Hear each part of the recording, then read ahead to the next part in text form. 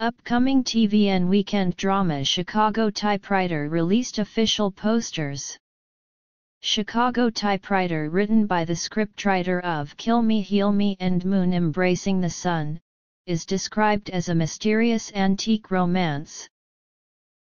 Actor Yoo Ah In is playing the lead role, named Han Se Joo, once a bestseller writer who falls into a slump. Go Kyung Pyo is playing Yoo Jin Oh, the ghostwriter behind Han Se Joo.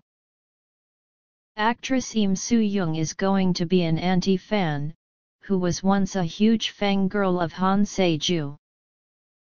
The three actors took on a vintage concept with the 80s vibe for the set of posters.